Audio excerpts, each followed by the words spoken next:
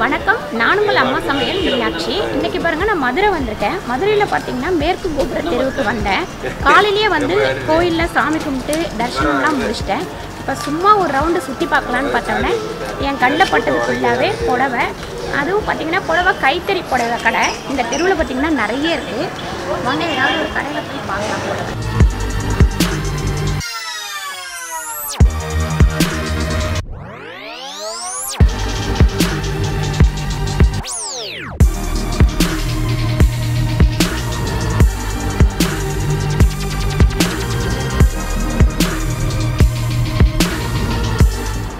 இதெல்லாம் எவ்வளோ ரேஞ்ச் சொன்னீங்க? இதெல்லாம் வந்து 700, 600 ஒன்றும் ரேட் வரும்.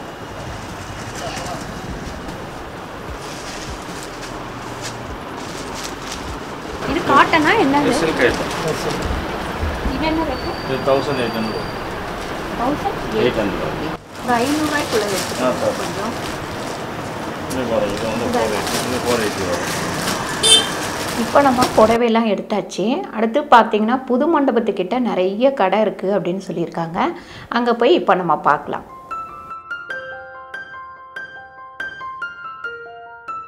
இப்போ நம்ம புது மண்டபம் வந்துட்டோம். அங்கே பார்த்திங்கன்னா ஃபுல் அண்ட் ஃபுல் வந்து இந்த வளையல், மணி, டிசைனாக பேகு இந்த மாதிரி தான் இருக்குது. அதுவும் அங்கேயே உட்காந்து வந்து தைச்சி கொடுக்குறாங்க. அதுக்கப்புறம் சாமி சிலை, சாமிக்கெலாம் வந்து ட்ரெஸ் போடுவோம் இல்லைங்களா, அந்த மாதிரி ட்ரெஸ் எல்லாம் ரொம்ப அழகழகாக அங்கே செஞ்சுருக்காங்க. இதெல்லாமே வந்து நல்ல வெண்கலத்துலேயும் பித்தளையிலையுமே இருந்தது இந்த சிலை எல்லாமே. அதுக்கப்புறம் மண்ணில் செஞ்சது, அந்த மெட்டீரியல் ஒன்று வரும் இல்லைங்களா, அதுலேயுமே செஞ்சது இங்கே நிறைய இருந்தது. ஒரு கடை தவறாமல் இந்த மாதிரி சிலைங்கள்லாம் நிறைய இருந்தது.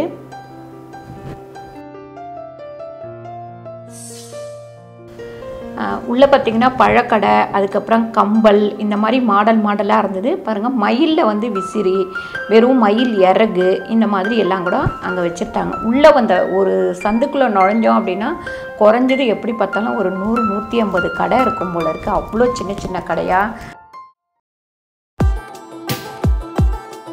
அதுக்கப்புறம் வெளியில் வந்து பார்த்திங்கன்னா சாணம் பிடிக்கிறவங்க அங்கே சேர் போட்டு உட்காந்துருந்தாங்க நிறைய. நம்ம சென்னையிலலாம் வந்து அவங்க வந்தால் தான் உண்டு, இல்லைனா எங்கன்னா போய் பிடிச்சிட்டு வரணும் அப்படின்னா அதுக்கு நமக்கு வழி கிடையாது.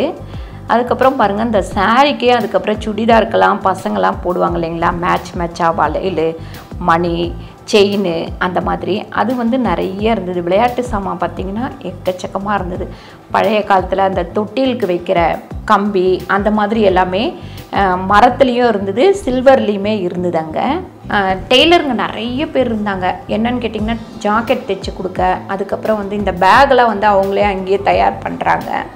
ஒவ்வொரு கடையில் அந்த விசிறி, அப்போ துணியிலேயே விசிறி, இந்த மாதிரி எல்லாமே ரெடி பண்ணுறாங்க. அப்புறம் ப்ளவுஸுக்கு வைக்கிற டிசைனுங்க, அதாவது கழுத்துக்கு, அப்புறம் கைக்கு, அப்புறம் மணி, அந்த மாதிரி எல்லாமே வந்து இங்கே கிடைக்குது.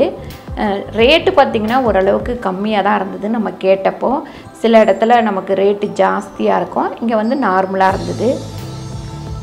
அதுக்கப்புறம் தலையில் வைக்கிற அந்த குஞ்சலோன்னு சொல்லுவாங்க இல்லைங்களா, அது கூட மாடலாக இருந்தது. அதுக்கப்புறம் சாமியோட சிலை பார்த்திங்கன்னா அப்படியே துணியில் இது பண்ணி வச்சுருப்பாங்க, அந்த மாதிரி டிசைன் பண்ணி ரொம்ப அழகாக இருந்தது ஒவ்வொரு சாமியுமே. அதுக்கு அடுத்து வந்திங்கன்னா வெறும் பித்தளை சாமான், சில்வர் சாமான், அந்த மாதிரி விளக்கு, அது எல்லாமே இருந்தது. பெரிய பெரிய விளக்கு, சின்ன சின்ன விளக்கு, அந்த மாதிரியெல்லாம் இருந்தது. அதுக்குள்ளே நுழைஞ்சிட்டோம் அப்படின்னா பூஜைக்கு உண்டான சாமான், அப்புறம் பாத்திரம், இது எல்லாமே வாங்கலாம். நடராஜர் சிலையெல்லாம் பார்த்திங்கன்னா அவ்வளோ சூப்பராக இருந்தது அங்கே. அதுக்கப்புறம் மண்ணில் செஞ்சு அதில் டிசைன் பண்ண பானைங்கள்லாம் ரொம்ப அழகாக இருந்தது. வாசலில் கட்டுவோம் இல்லைங்களா தோரணம், அது டிசைனாக பண்ணி வச்சுருந்தாங்க. அதாவது குதிரை மாதிரி, அதுக்கப்புறம் யானை மாதிரி, அந்த மாதிரி ஒவ்வொரு மாடலில் பொம்மை மாதிரி. இது நிறைய பேர் வந்து சென்னையில் கூட கட்டி வச்சுருப்பாங்க வாசலில்.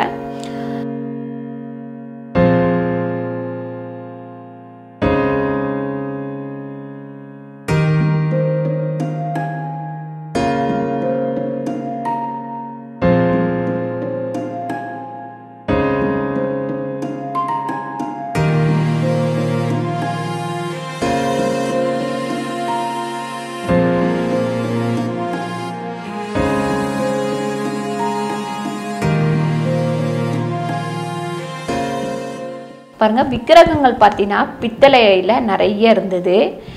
சிலர் வந்து விக்கிரகம் வைக்கக்கூடாது அப்படின்னு சொல்லிட்டு சொல்லுவாங்க. 3 இன்ச்சு அந்த 3 அடி அதுக்கு கம்மியாக வந்து நம்ம வைக்கலாம். 3 இன்ச்சு வந்து தாராளமாக வைக்கலாம் நம்ம வீட்டில். அன்னலக்ஷ்மி இந்த மாதிரி லக்ஷ்மி விநாயகர் அதெல்லாம் வைப்போம். இதுக்குள்ளே பார்த்திங்கன்னா ஜாக்கெட் பிட்டு, அதுக்கப்புறம் பார்த்திங்கன்னா லைனிங் பிட்டு, அதுக்கப்புறம் ஃபால்ஸு அந்த மாதிரியெல்லாம் லைனாக ஒரு 4-5 கடை இருந்தது.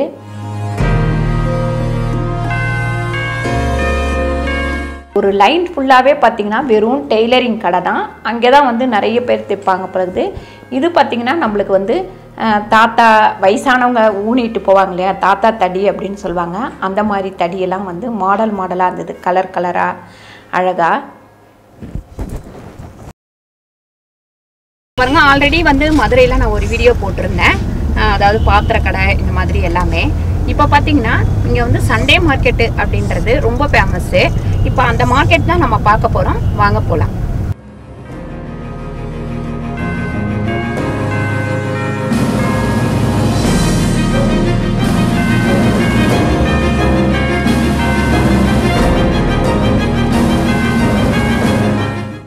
இதுக்குள்ளே வந்திங்கன்னா நம்ம மம்மட்டி, அப்புறம் கல்வெட்டி, இந்த மாதிரி பானை ஐட்டம் டிசைனாக இருந்தது. அதெல்லாம் வந்து நமக்கு செதுக்கி சுத்தியல் அதுக்கெல்லாம் வந்து புடி போட்டு கொடுக்குற இடம், அந்த மாதிரியெல்லாம் இந்த மார்க்கெட் உள்ளே பார்த்திங்கன்னா அவ்வளோக்குள்ளே இருந்தது. அதுக்கப்புறம் மீன் கடை, வளர்க்குற மீன் கடை, வாத்து, கோழி, காடை, கௌதாரி, முயல், கிளி, இந்த மாதிரி நிறைய இருந்தது. பாருங்க, ஆகாச கருடன் கிழங்கு இந்த இடத்துல நிறைய இருக்குது. நம்ம சென்னைக்குமே நாட்டு மருந்து கடையில் கிடைக்குது. இது வந்து நம்ம மஞ்சள், அதுக்கப்புறம் சந்தனம் எல்லாம் பூசிட்டு மஞ்சள் குங்குமம் வச்சு நம்ம வாசலில் கட்டினோம்னா திருஷ்டி போயிடும்னு சொல்லுவாங்க. நம்ம இது ஒன்று வாங்கிக்கலாம்.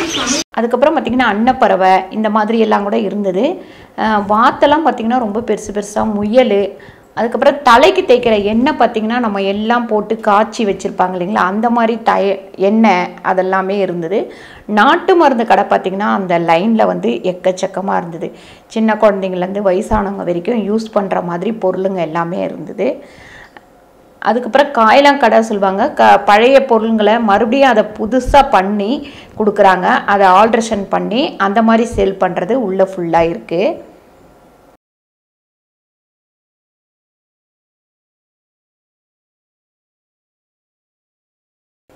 அதுக்கப்புறம் இந்த பழைய பொருள் சேரு, டேபிளு, பீரோ, செல்ஃபு இந்த மாதிரியெல்லாம் வந்து ஃபுல்லாகவே ஒரு தெருவு ஃபுல்லாக அந்த மாதிரி கடைங்கள்லாம் நிறைய இருந்தது.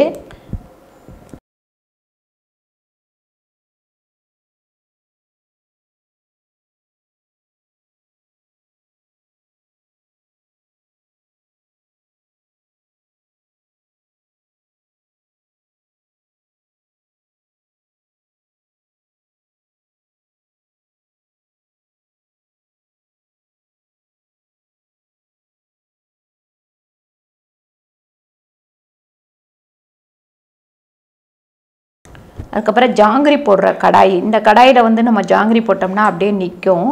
பாதுஷா, ஜாங்கிரி அதெல்லாம் வந்து இதில் செய்கிறதுக்கு வந்து ரொம்ப ஈஸியாக இருக்கும். அதுக்கப்புறம் நம்ம எக்ஸசைஸ் செய்கிற சில பொருளெல்லாம் வந்து அங்கே இருந்தது. காலையில் எக்ஸசைஸ், வெயிட்டு தூக்கிறது அந்த மாதிரியெல்லாம் வந்து தனியாக ஒரு கடை இருக்குங்க. ஒரு 3 கடை கிட்டத்தட்ட இருக்குது. நம்ம எது வேணுமோ அதை வாங்கிக்கலாம்.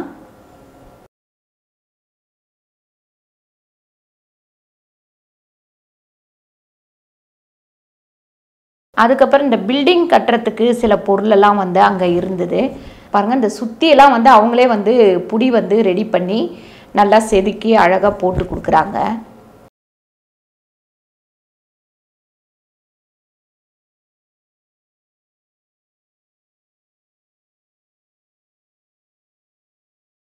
பாருங்கள், இது வந்து நம்ம அந்த காலத்தில் கிணத்துலலாம் வந்து ஏதாவது உளுந்துருச்சு அப்படின்னா எடுப்பாங்க. அதோட பேர் வந்து பாதாள சங்கிலி அப்படின்னு சொல்லிட்டு சொல்லுவாங்க.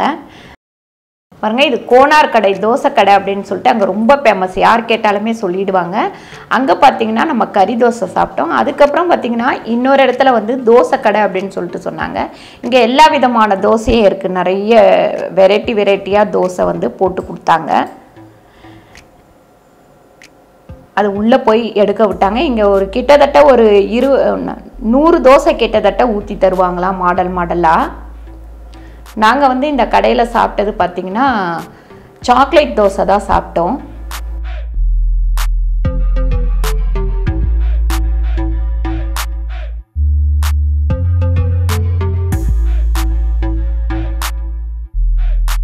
சின்ன சின்ன கல் வச்சு அழகாக ஊற்றுறாங்க பாருங்கள். பெரிய கல் கிடையாது, சின்ன சின்ன கல் வச்சு என்னென்ன தோசை கேட்குறாங்களோ அந்தந்த தோசை அப்படியே தனித்தனியாக கல்லில் வச்சு ஊற்றி கொடுக்குறாங்க. பொடி தோசை, அதுக்கப்புறம் வெங்காயம் தோசை, இந்த மாதிரி நிறைய பன்னீர் தோசை.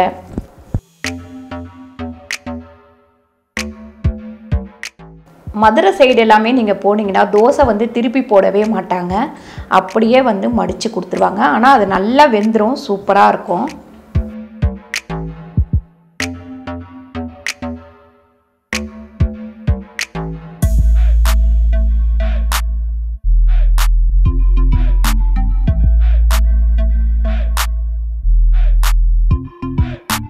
இது பார்த்திங்கன்னா முந்திரியெல்லாம் போட்டு ரவை தோசை.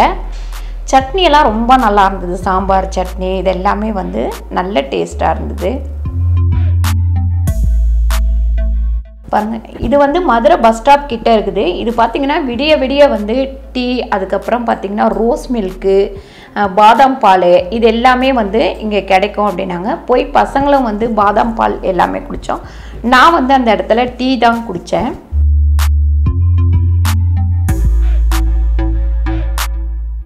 மதுரை போனப்போ ரொம்ப நல்லா இருந்தது. ஒவ்வொரு இடமும் பார்க்க சூப்பராக இருந்தது. இந்த வீடியோ உங்களுக்கு ரொம்ப பிடிச்சிருக்கோன்னு நினைக்கிறேன்.